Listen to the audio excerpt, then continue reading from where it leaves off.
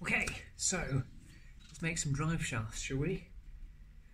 We have 2 mini shafts or half shafts, outer shafts, whatever you call them, and then 2 Fiesta shafts with the old toroidal joints on the inside there. So we need to cut them in half, either of them, and make some really short shafts. I've got some measurements. So 309.5 on the near side and 277.5 on the off side, and I've included the pieces that go inside the CV joint, because obviously there's the section of spline that goes inside and the toroidal joint that goes inside the cap. So we've included those measurements. So that's to be done. So we've got a piece of tube. There she is. Yeah, 24mm inner diameter, and I think it's a 3mm wall, so nice and thick. And that's of benefit because the Fiesta shafts are just over 24mm, and the mini shafts are 24.75. So the idea is, once I've cleaned up these shafts, they should basically almost press in to a 24mm tube, and then we'll drill a few holes in this, weld some dimples into the shafts as well, and we might even do a little sort of like L joint where the shafts come together like that, sort of like that, so that then there's something that stops them, you know, falling apart basically. Good times. So let's get on with it. Let's clean up the shafts, get the joints off, take some measurements and chop, chop, chop.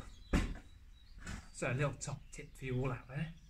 Just when you're about to knock off the toroidal joint, so it's nearly there, wrap a little bit of cling film around it. And then when you do knock it off, if it goes flying, don't get all grit and stuff in it, and all the little tiny spindle bearings that just go flying everywhere, because then it's new drive shaft time. Now it's obviously not an impenetrable barrier, so you're going to damage the cling film. But, see? It's all wrapped up nice and clean for you. No dirty hands, keeps it all nice and tidy. We put that with its little clip, pop it in a little box. Right, I'm going to clean this up. Take the boot off, save that. Clean this up.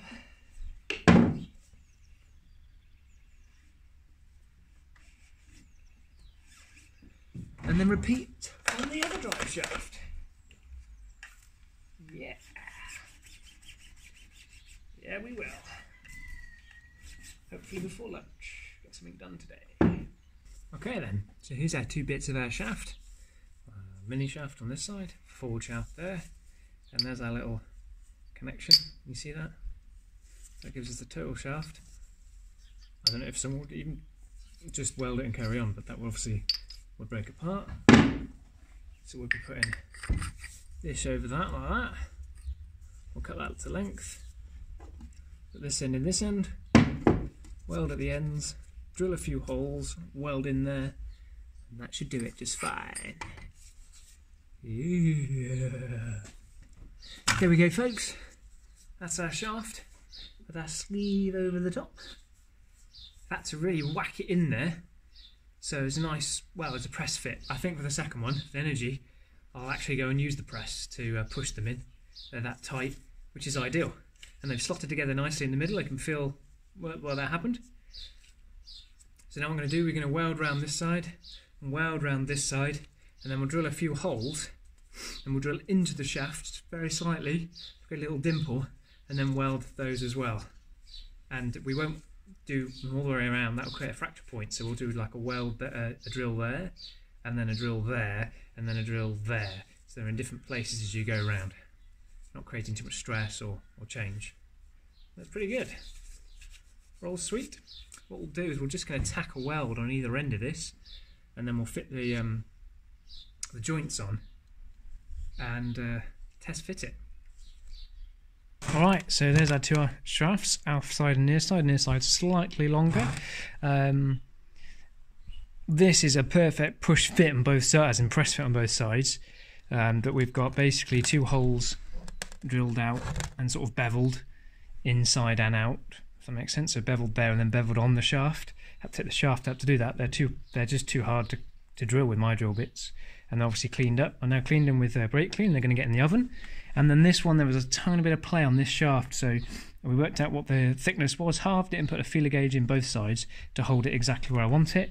We're going to stick it in the oven now, and then bring it out and weld them up one by one. Cooking nicely. Let's get one out.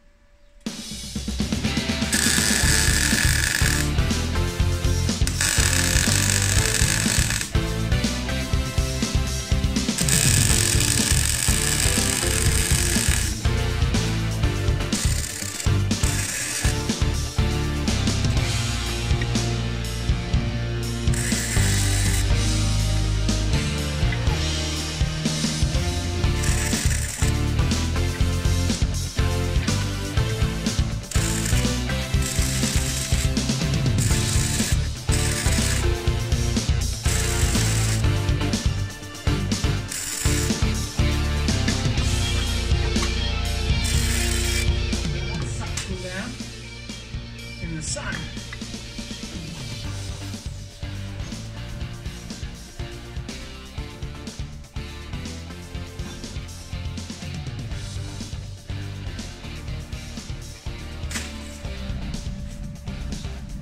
Right, let's go get the other one.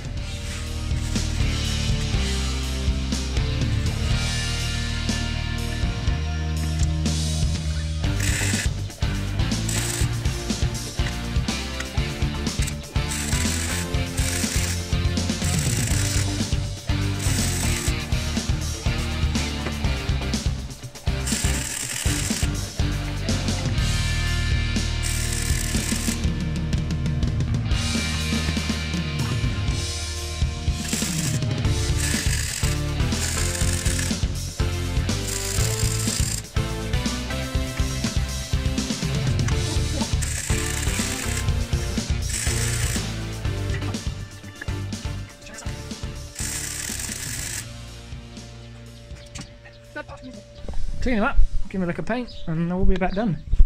There we go. Done. Cool. Okay, so drive shafts both side in now.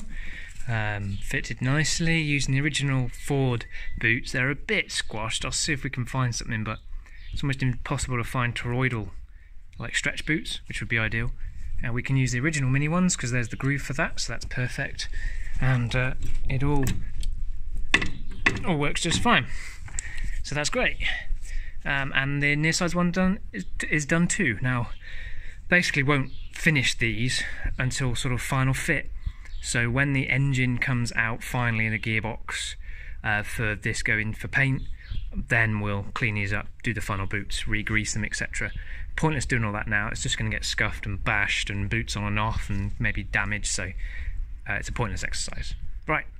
So that's shafts done.